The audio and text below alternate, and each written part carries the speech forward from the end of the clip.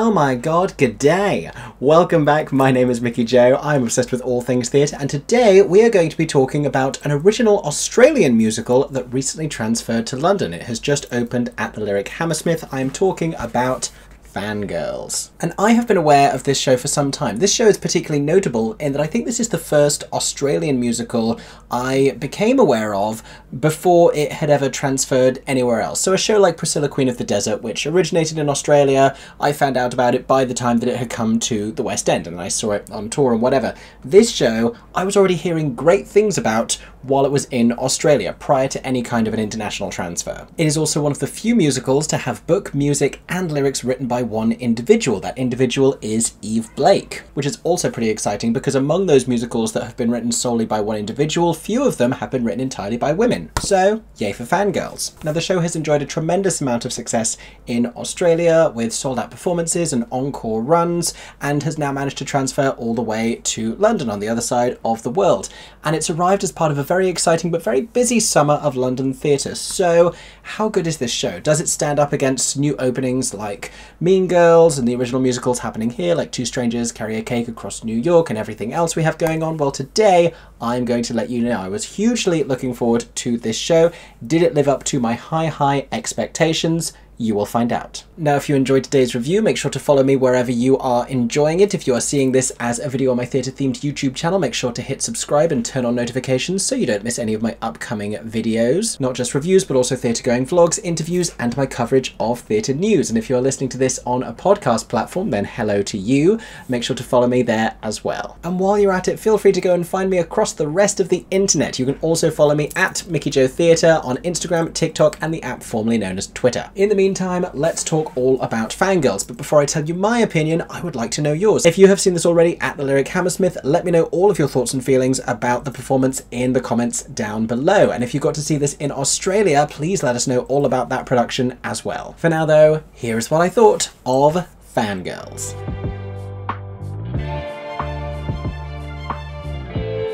So first of all, as I always do, let me give you a little bit of context about this show and what inspired it, because I got to go to a little rehearsal preview of the show prior to seeing the press performance, and that was very insightful and helped me understand where this show was coming from. So the inspiration for this show came on the day that it was announced that Zayn Malik was leaving the band One Direction, which honestly you had to be there. Even if you weren't hugely emotionally invested in the group at the time, it was a very momentous day. This was back in 2015, and Yve Blake cited this global heartbreak as the inspiration for FANGIRLS, particularly how the reaction to the band's dissolution was reported on by the media, because there was a lot of coverage of these sort of hysterical and ridiculous histrionic reactions from the young girls who were following the group. And it was apparently Yve's eagerness to unpack the way that these fangirls were portrayed in the media that prompted the inspiration for the show. And I've been thinking about it, and somehow I think, especially in the world of mainstream musical theatre, this is still pretty untrodden ground, and shows like Heathers and Mean Girls and other musicals featuring teenage female protagonists, you know, they talk about the relationships and the dynamics between young women and sort of the unique challenges that they face in a school environment and at home and all of these other things, but I don't think that like fan culture for that demographic has ever been really thoroughly explored, and specifically from this perspective, trying to, you know, affirm its validity and question the way that people react to it. One of the last things I expected this show to be was eye-opening, but we will get to all of that. Let me tell you a little bit about these characters and the plot. So our central protagonist is named Edna. I will be slipping into an Australian accent throughout this review. I absolutely can't help it, and I apologise in advance. She is a scholarship student at an affluent school that she says she didn't particularly want to go to, but her mum was very eager for her to go to. Her mum is very proud of her for her academic achievements, and because of that pushes her to work very hard. Edna's main focus, however, is writing fantastical imaginary fan fiction about her and Harry, the lead singer of a popular boy band named Heartbreak Nation. Now it's at this point I have to enlighten you about the parallels between them and One Direction. This is, for all intents and purposes, Harry Styles and One Direction, but the band has been given a different name, even if he hasn't. important. And this is made pretty clear throughout the show. Not only is his depiction very familiar, but they talk about his backstory, they talk about him auditioning for a British talent show at an early age and being grouped together with 4 other boys who, and I quote, can't sing as well as him but have great hair. By the time we meet them in the musical Fangirls, they are already hugely successful and about to announce Australian tour dates, which is going to send Edna and her friends and many other young people across the country into a tailspin. Edna, meanwhile, is convinced that she can glimpse a sadness and a desperation behind his eyes, that he is actually trapped in this life and he longs for some kind of escape, which she believes she can help him find. We'll come back to that later because it's important. Meanwhile, she is having issues at school. Her friend Jules, whose parents are getting a divorce, is treating her unkindly this year for reasons that she can't quite perceive. In reality, Jules has suddenly become interested in getting male attention and is concerned that Edna's fan fiction and sort of parasocial relationship with Harry and the band is going to be off-putting to prospective young male suitors. This slightly fractured friendship trio is completed by Brianna, who is something of a leaf in the breeze and is really going to do what anyone tells her, which mostly means following Jules, who is the stronger personality. To cope with this loneliness and confusion, Edna turns to her love for the band and for Harry, as many other young people do around her as well. We hear these other voices throughout the show, used to both comic and sincere effect. We hear about how they fell in love with the band. We also hear about the issues that they are all navigating and how, you know, the care that they have for this group and this fandom helps them get through that in their own way. Edna's seemingly single mother, meanwhile, doesn't really understand her daughter's devotion. Now, if you don't want any spoilers for the rest of this plot, skip ahead to where I talk about the performances, because in this, and probably the next section as well, I am going to talk about what happens next in the show and kind of what it turns into. So after concert tickets go on sale and Jules's mum is only able to buy 2, which Jules and Brianna will use to go to the concert together, leaving Edna with no way to go because her mother refuses to buy tickets for her because she says that it's extortionate. Edna extrapolates an idea from her recent fan fiction and turns it into an entire scheme to go and kidnap Harry and help him escape from his life. When she actually pulls this off, however, she is surprised at how reluctant he is to go on the run with her. Meanwhile, there is an outpouring of love and despair from the rest of the fans worldwide who are horrified to learn of his disappearance. This turns dark, sinister, and a little bit aggressive. But in seeing this coverage, Edna's mother is also able to understand the intensity of her feelings for the band and what this means to her, and she's sort of able to connect with her daughter on a deeper level. Through all of this and through everything that it's saying about fan culture and about fangirls and about teenage girl friendships and the insecurities that lie beneath all of their behaviour towards each other, there is a really beautiful story about Edna and her mother coming to understand each other and coming back together after this rift in their relationship.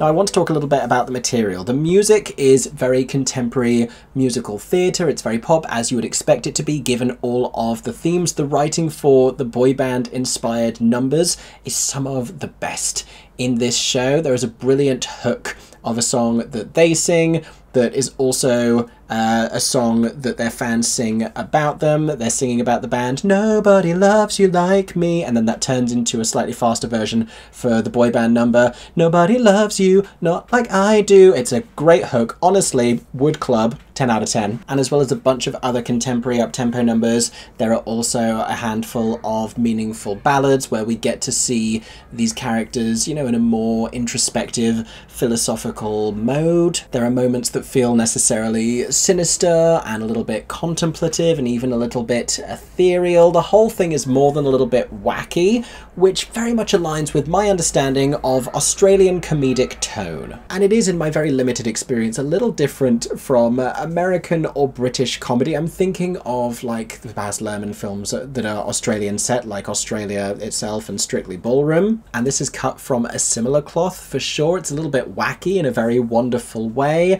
It's a little bit outrageous. These characters are extreme, the language is blunt, and the whole thing ventures to some pretty wild places. And the majority of the songs have comedic lyrics, sometimes in an obvious way, sometimes a little bit more tongue-in-cheek. Going back to some of those boy band numbers, we get a medley of a handful of their songs at the top of the second act, and they're not really played for laughs because they are just performed and staged very convincingly well. Like, you just buy this as a legitimate boy band moment, but it's such good parody. And there is one song in particular where they're singing like "Think of the Children," and these lyrics just killed me because it's such deliberately generic, like "the children are not okay, won't someone think of the children," just about nothing whatsoever, and just this empty, pointless pop star activism. Hilarious. Also important to point out that in many of the slower ballads, the lyrics feel like they are within the teenage voice, which is also important for this show, which is very much articulating meaningfully and authentically the feelings of these teenage characters. But it is always going to be a slightly fraught marriage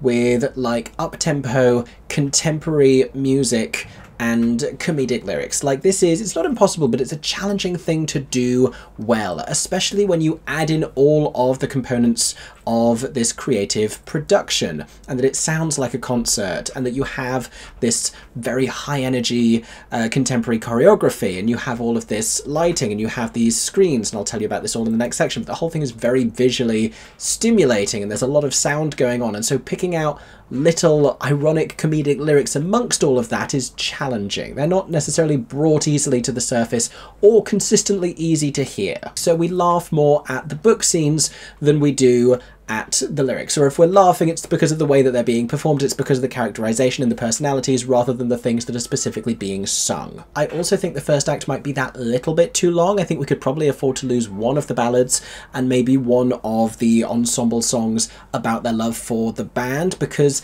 and they give you slightly different things each time. Like, we start to learn a little bit more about the relationship of these fans to the band and how much they mean to them, and we start to sort of peel away the layers, but it's like a pass the parcel that goes round the circle one too many times at a birthday party, and the grown-ups just want to send everyone home and have a drink, and that's us wanting to get to the interval, I think, because we're peeling away these layers slowly, but it's like they really love this band, they really love this band and they want tickets, they really love this band and they didn't get tickets, but it means a lot. Like, there's just so many iterations of these songs. I think we could do with just one less of those. This relationship between Edna and Jules and Brianna never really feels substantiated in the first place and earned. We don't feel the weight of them acting unkindly towards her, because the first time we see them all together, Jules is already annoyed at her and Jules is already being mean to her. Then we see them together again and they're talking about getting tickets and they seem to be friends again, but then everything's bad again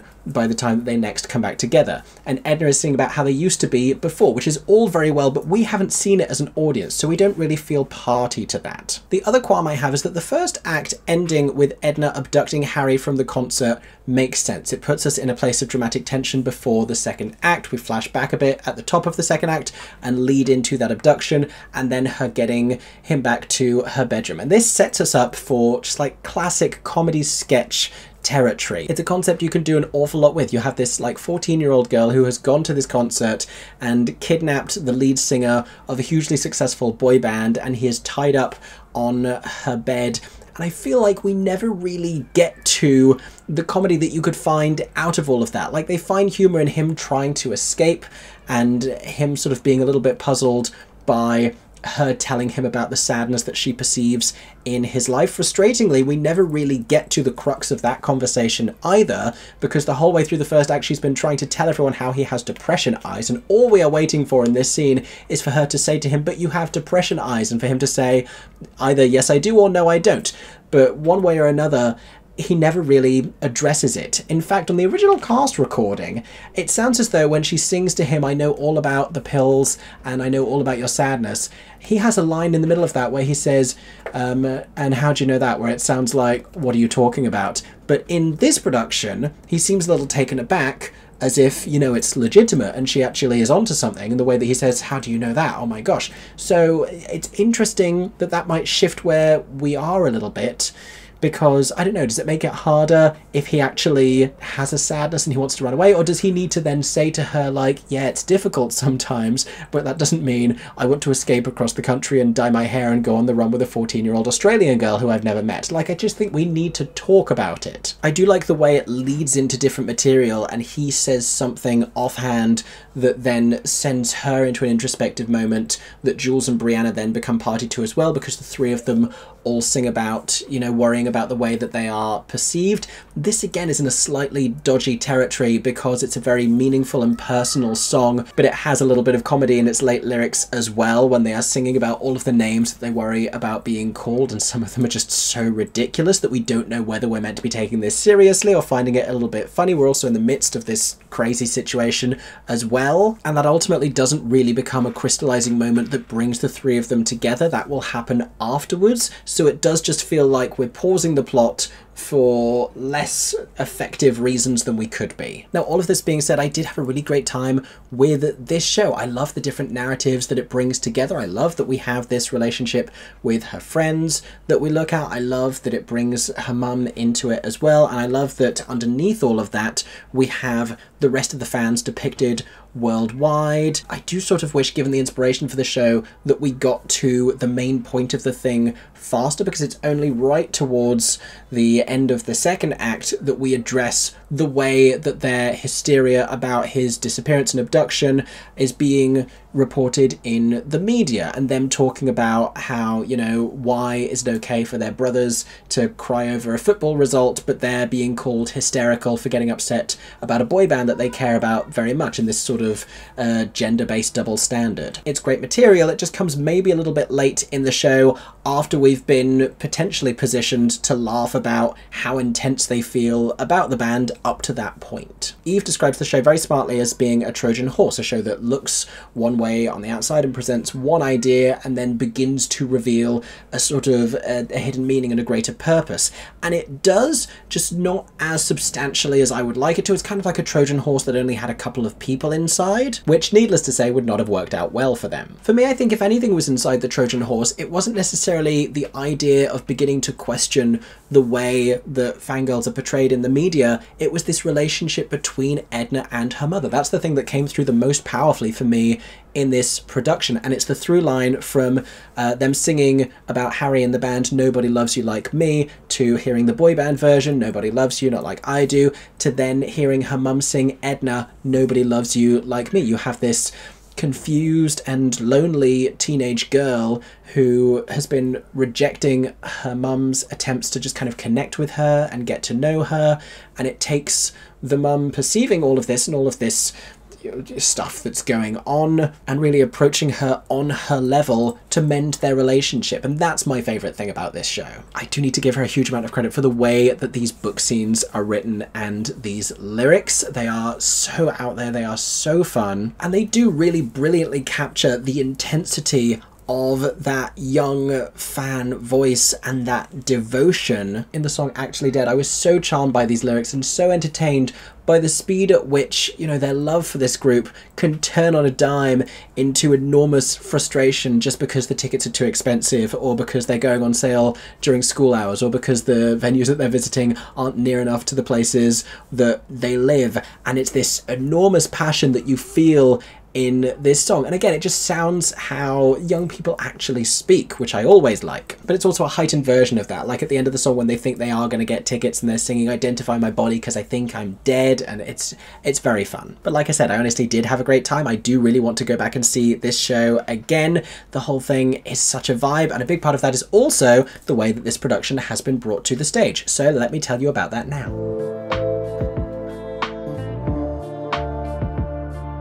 So this production has been directed by Paige Rattray, very experienced Australian director, designed by David Fleischer, and choreographed by the prolific pop choreographer and collaborator of Beyoncé's, Ebony Williams. And there is an enormous dance language in this production. The extents of this contemporary choreography are enormous. You have this hugely talented ensemble, which I will tell you about in the next section when I talk about the performances, but they are executing this high energy, dynamic, angular contemporary choreography with such urgency and passion and feeling. There's bits of like voguing in there, and it's just really full out dance in a way that you might not expect for this kind of a musical. This again is one of those elements that maybe distracts on occasion from some of the comedy in the lyric, but it's really damn entertaining to look at, and it gives the thing such a pulse and such an energy, and it makes us feel like we're at a concert, which is what the show positions us to do in the second act, and is what the set design by David Fleischer positions us to do as well. We have this one scaffolding structure leaning out over the audience.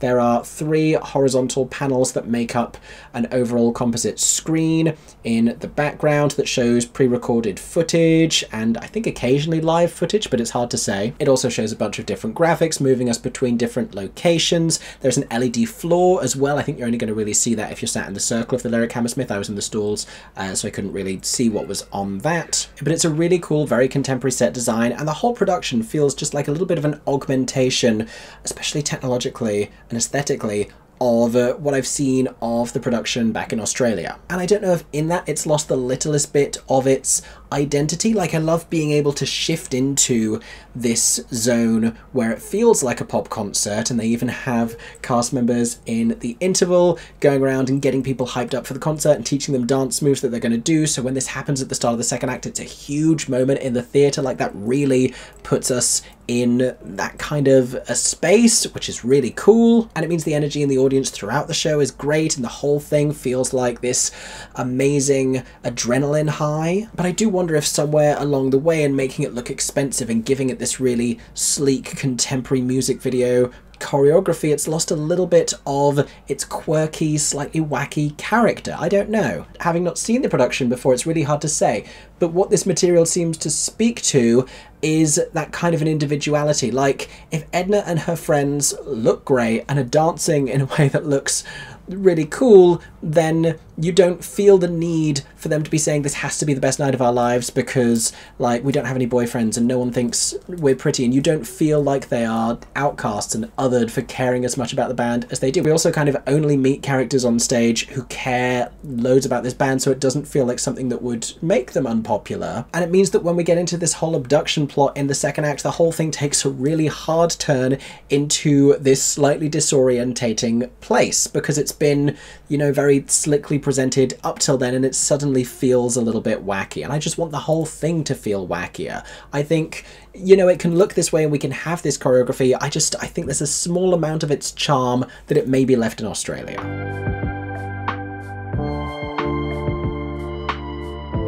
Let's talk about the performances. So Jasmine Elcock plays Edna with a tremendous confidence and a conviction, and is that little bit unusual. I just wish that there was a little bit more charm there, because there is such a seriousness and such an intention, and we meet her, you know, not getting on with her friends, not being understood by those around her, and being really abrupt with her mum, which does not endear you to her as a character. And maybe I would have felt differently if I was watching this show as a teenager, and that is predominantly the audience that this is for, which is something that's super important to remember throughout everything I'm saying in this review, by the way. I like her scenes with Harry. I really like these moments where she's creating and imagining the fan fiction. I like her interaction with Salty Pringle, this fan fiction writing friend that she makes online. I just think if this was a broader, more ridiculous comic depiction, and there's honestly space for almost all of them in the show to go bigger with this comedy, this very Australian comedy style, I think it could be wackier, it could be more out there, it could be more zany. That's what the material seems to beget, and there are moments of sincerity in the thing, for sure, but those other moments, if they were broader, then we would feel the sincerity more acutely. More to the point, we would also be on Edna's side, and I wish that I was, but for most of this show, I just don't know that I am. There's a discernible sort of a disingenuousness to the way that she talks about her relationship to the band being different to everyone else's, because she says, I see past the hair and I see past all of this, and they just care about you because you're famous, but I don't. And then, you know, we see Harry flicking his hair in the way that it affects her. We can tell that that's not entirely the truth, but it never gets particularly addressed. Now let's talk about her friends. Mary Malone and Miracle Chance play Jules and Brianna. Miracle Chance does lovely work as Brianna here, gets one of the less showy parts, I think, because it's a sort of a more one-note, slightly whiny characterization, and Miracle can be big and crazy and zany and feels slightly reined in by the character that she has here. She's an absolutely wild performer, and she's also hilarious, and we get to see that here as well. But someone who does have a really big character and just shines with it is Mary Malone as Jules. I think that Mary is just such a bloody star. She is fantastic in the show, even kind of playing a bully. Honestly, she makes every single line of this dialogue sing. It is so beautifully dramatic, the way that she is whipping that ponytail around and marching in a huff across the stage and exploding into histrionics, and this phone call moment that she has with her mum where she's blackmailing her about her divorce from her dad in order to get concert tickets. She is fantastic in this show and a huge star to watch on the theatre scene. But she's not the only one. Thomas Grant, who plays Harry of, I was going to say One Direction, but that's not the name of the band in the show. Heartbreak Nation, there you go. Does such a good job giving you believable boy band frontman. Oh my gosh, he is so charmingly funny in those scenes in the second act. In the first act, we only really get to see him performing these boy band numbers, but he does a great job of that as well. The choreography, the vocals, the like whistle-tony falsetto moments that he does in there sounds great, looks the part.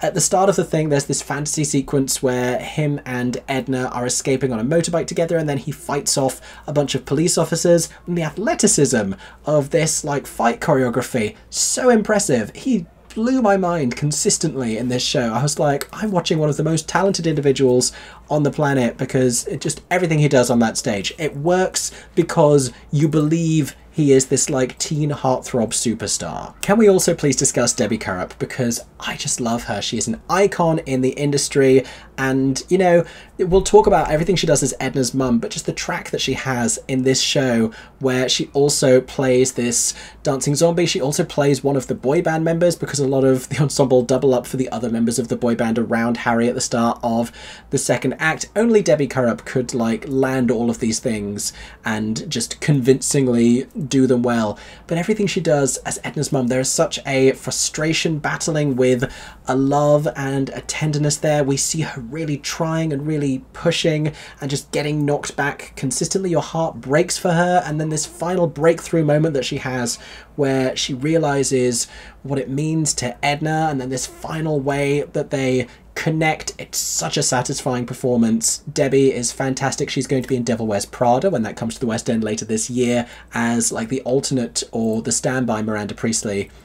So make sure you go see her in that show as well, because Debbie Currup will always give it to you on stage, as will Gracie McGonagall. Now, Gracie was seen recently in The Little Big Things, is astonishingly good in this. Basically, her role in this is every time we hear from the fans, we tend to hear from her first, and she plays a 13-year-old character who refers to herself as Harry's wife and calls him Harold. It's so funny, and she gets these huge like vocal riff moments as well, very Heather style, where she's like pushing people over and she's like, I'm gonna sing this riff. The vocals are to die for. Gracie McGonagall has always been an enormous vocal talent, but the way that it's characterized with this mania in the eyes, she's so funny. She's perfectly cast in this.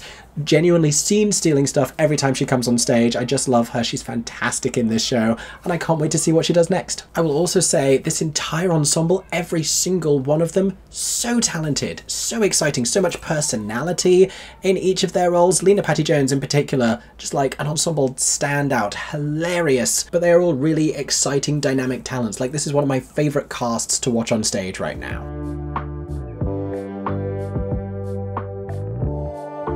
So finally, having given you a bunch of notes about this show, I want to tell you who should go and see this, and that is everyone who has ever been a teenage girl, or is currently a teenage girl, or has felt adjacent to that world. If you have been the parent of someone like one of these characters, if you have been the friend of someone like one of these characters, it's such a brilliant depiction of that really intense fan relationship. I have never seen fan fiction talked about so extensively or so accurately in musical theatre before, and I'm someone who used to read and write a little bit of fan fiction. I'm not telling you where you can find it, absolutely not. I'm also not telling you what musical it was about. It was Cats. But it's really fun, it's really exciting, the vibes are great, and it actually delivers on those conversations. Like, I sort of roll my eyes the littlest bit every time a show like Heathers, which I do enjoy, says that, you know, it talks about teenage mental health and bullying and young adult issues, and it doesn't really, not in a way that feels positive or is actually a substantial conversation, because people still go to that show cosplaying as serial killers and suicide victims and bullies. Like, if the takeaway from Heathers are just like vibes and aesthetics,